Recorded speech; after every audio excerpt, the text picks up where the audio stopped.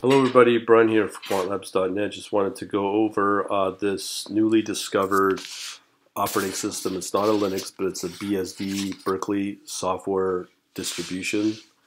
Kind of like a Linux, but it's very unlike Linux, but similar command set of commands that you can find in a terminal. But let me just go over this very quickly. If you want to know about trading free books, just go here, quantlabs.net. If you want to learn about algo trading, just go to quantlabs.net/DVD. So in this post over at Does This NomadBSD Have Potential? I think it does. It's gotten pretty good reviews all around. Here's a couple of videos on the highlight of it, how to install it, how to use a thumbnail drive. You can have the operating system live on the thumbnail and only the thumbnail, and you could transfer that around from computer to computer. So it's a self-contained operating system environment. That's pretty cool.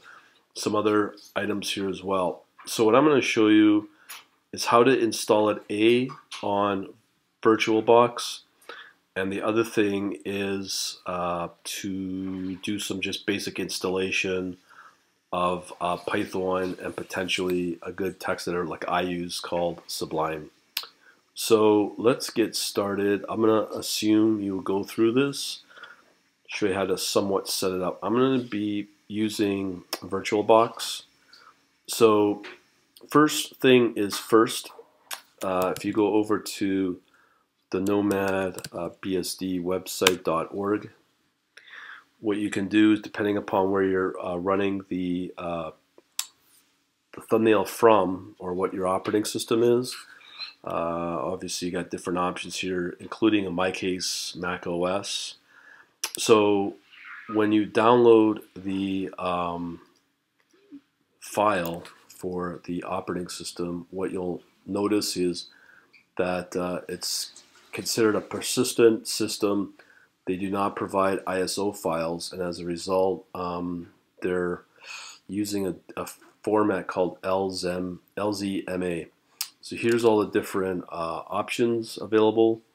When you download, you'll get an LZMA up here. Again, it will show you the instructions on how to uncompress that file and then run it or install it on a thumbnail or a jump drive.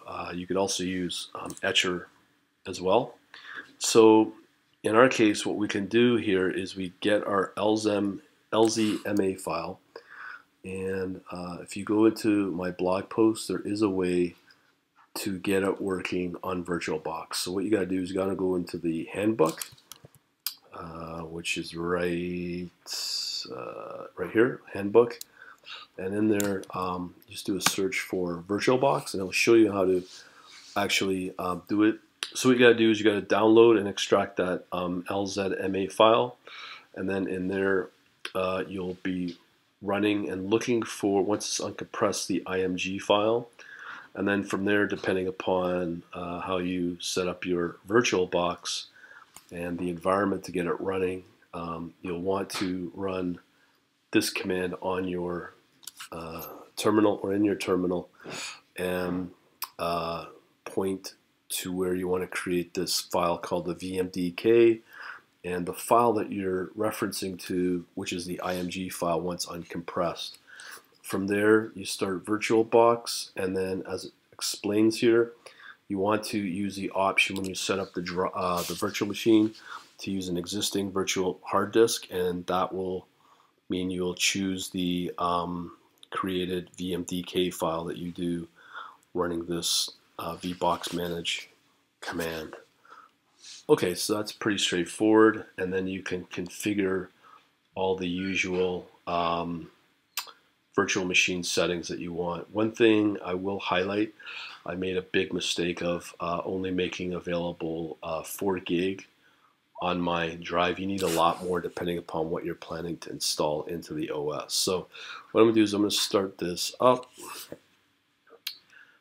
It's pretty fast, and it's fairly light, meaning it doesn't take up a lot of memory as a modern day operating system. And again, it's BSD, As you know, it's built off of FreeBSD, which has some security problems, but you can easily find a page or a document indicating how to harden the operating system environment with not OpenBSD, which I prefer, but FreeBSD should be fine if you know how to harden Linux or BSD environments.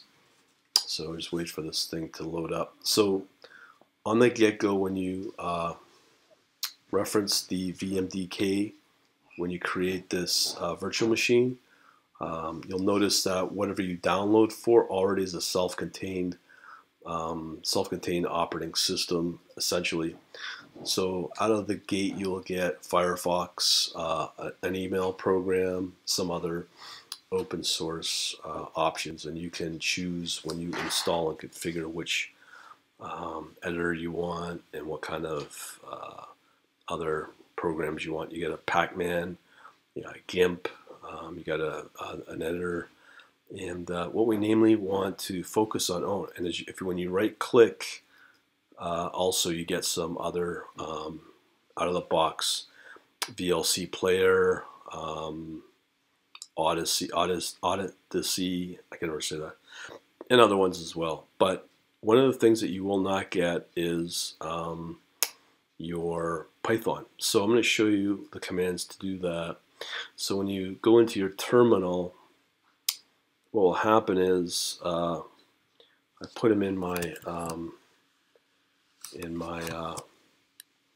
instructions here in the post, in this blog post right here. So what you can do is you're going to use this package manager called just pkg, and then install, and then the name of the repository that you want to install. Of course, one of them will be Python. So when you go in, you just do a sudo to get root access, pkg, and then install, and then the name of the repository, in this case Python. That should install okay. And then the next thing you want to install, if you want to follow the path that I'm going down, is to obviously install your package, or sorry, your pip as well for package management in Python. And you need to make sure you install the correct appropriate version from the whatever version you're installing. So let's say here I have running Python 3.7. So in here you can see when I do the pip, do a package install py37, which is the Python version, minus pip. So let's say it's 3.8. I guess you would do py38 or py36 or whatever version it is, minus the pip to install the pip manager. From there, all you got to do is just do a simple pip install. Depends how you do it, but so if you do sudo pip3 install whatever your Python package would be, if it's NumPy or whatever other one you want, like pandas or whatnot. So you can do that. Lastly, I've not been able to install this properly because it takes more memory than I have available, because I only made available 4 gig. But this does seem to work, this command. But remember, if you have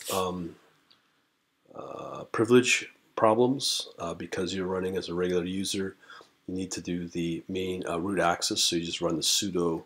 You may need to run sudo package and sudo package for this one as well to get these to install properly. So in this case, you just do a pkg install and then the Linux minus Sublime 3 for the latest version of Sublime, and it should install.